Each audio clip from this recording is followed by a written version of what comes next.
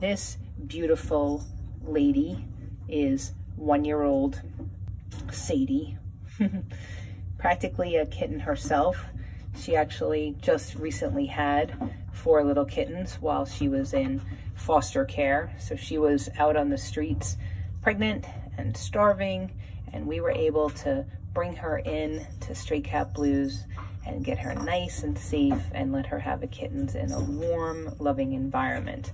And now she just wants to find a home of her own where she can be pampered and loved and petted. You can see, like I said, she literally just finished nursing her kittens not too long ago, so that's why you can see her underbelly. She is very friendly. She likes other cats very much.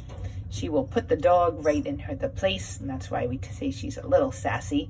But so she probably wouldn't do great in a home with a dog, but she would do great in a home with another kitty. Sadie is already spayed.